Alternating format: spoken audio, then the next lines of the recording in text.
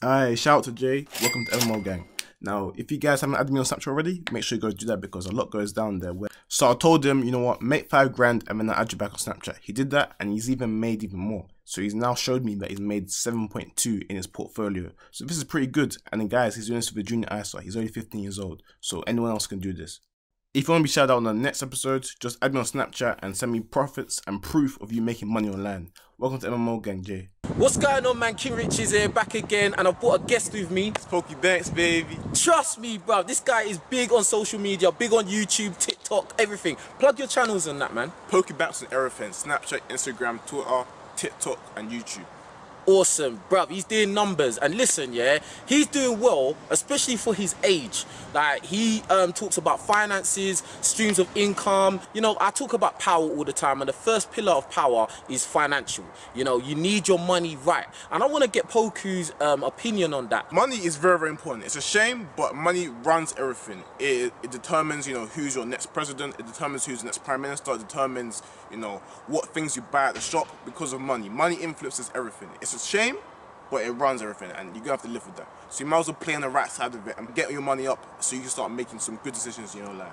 Money fixes a lot of problems in life, especially in home life. What do you think about that? It just makes everything easier. How I was growing up, my dad was a man of the house. He made sure any problems that were there, he made sure he got solved. Why? Because he had good money. He had good money coming in. His finances were in check. Now, for someone that doesn't have their finances in check and they're scrabbling just to, you know, pay for the bills, it can make growing up a lot harder. It can make things, just life in general, harder, and then it just ruin your mental state. Now, what you want to do is make sure your mental state is in a good spot. So having money to be able to sort out all of these little problems, you know, this will make things a lot easier in life.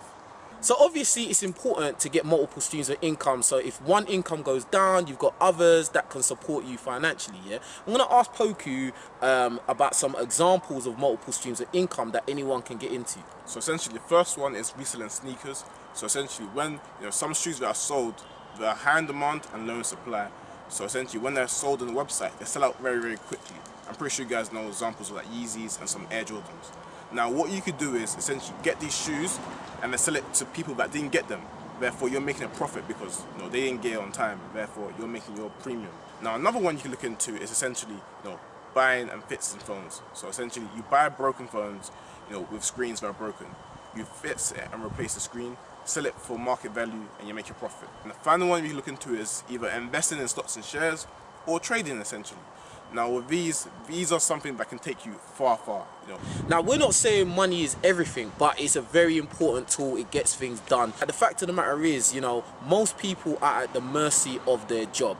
Do you know what I mean? The vast majority of people, the only stream of income they got is their job, which stands for just over broke. You know, we just come out of a lockdown, which we still kind of in, right? And a lot of companies just, they either liquidated or a lot of people just lost their jobs and now they're scrambling. You know, so it's very important that you don't leave yourself at the mercy of your employer, at the mercy of your company, at the mercy of people around you maybe supporting you. You're basically, you know, dependent on your boss to make sure you live and eat for the rest of your month. Yeah.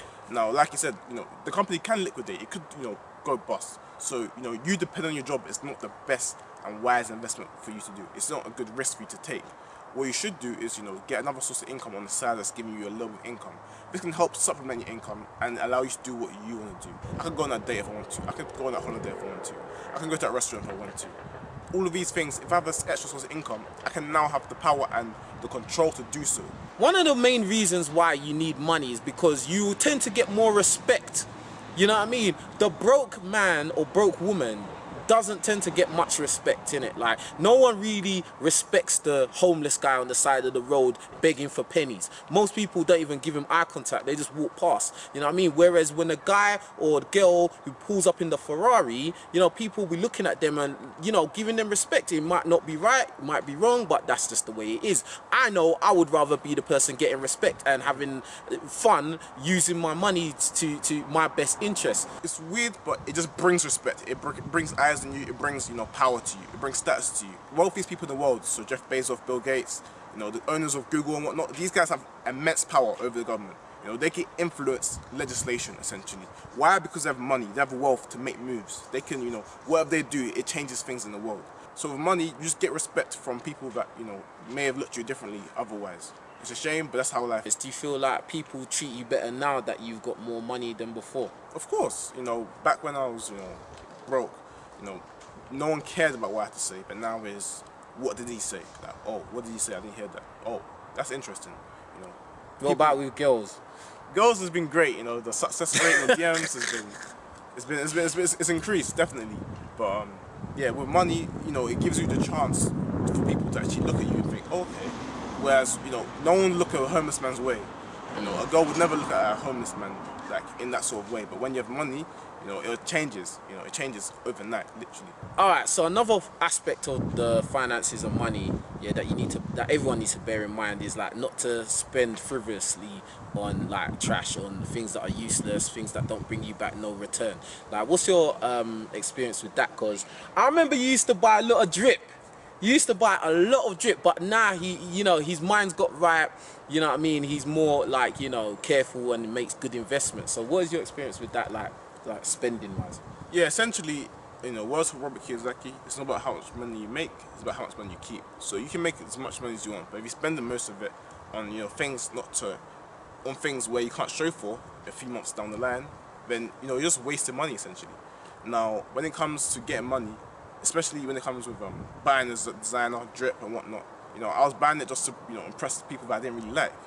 You know, and trying to show off, show that I'm rich, but in reality, the rich people don't even show off like that. You know, they show off with their assets. You know, houses, you know, big cars, nice watches. They don't show off with what they dress because, you know, it doesn't really matter too much. More time they don't even show you what they got. Like, more time you wouldn't even know someone's a millionaire. Yeah. He'll just be walking past. He ain't gonna have all the little insignia or do you know what I mean? Like, so, you know, we should maybe take lessons from people that are actually really wealthy and not from people that are just kinda rich. Do you know what I mean? Like, and you know, a book called The Millionaire Next Door talks about how, you know, millionaires, like I said, are just normal people that walk down the street. You're probably walking past a few millionaires and you never know. Just because, you know, they're chill with how they do it. They're not, you know, frivolous of how they spend. You know, they're not fake rich. I personally believe that before, you know, getting into any, you know, crazy lifestyle change, so this could, you know, relate to, you know, getting in a relationship, marriage, having a baby, moving house, make sure your finances are in check. You need to make sure your finances are in check before you do anything, because if you do get into this, you know, relationship, or, you know, you do have this baby, then it's going to be a lot harder to like carry on and live life normally when, you know, you're scrabbling for the next bill to pay, or you're scrabbling just to make sure you need to make ends meet. Make sure your money's in check, so that means things will be sorted out smoothly. in the UK, I found this out not too long ago, that the average person in the UK has less than £100 in their bank account. Like, that is actually crazy. That's scary to me. Like, if I only had £100 in my bank account, bruv, I'd be scared, bruv. Like, do you know what I mean? I'd be hustling, bruv. Like, do you know what I mean? Is there any last message you want to give to the peoples? Just make sure you have another source of income, just supplementing your normal income. We're not saying that having a 9-to-5 is bad, but we're saying that if you just rely on that solely, you're putting yourself in a kind of dangerous situation, you know. And obviously people will respect you more, you know, your peers will tend to want to listen to what you say and they're not going to joke on you or look down on you.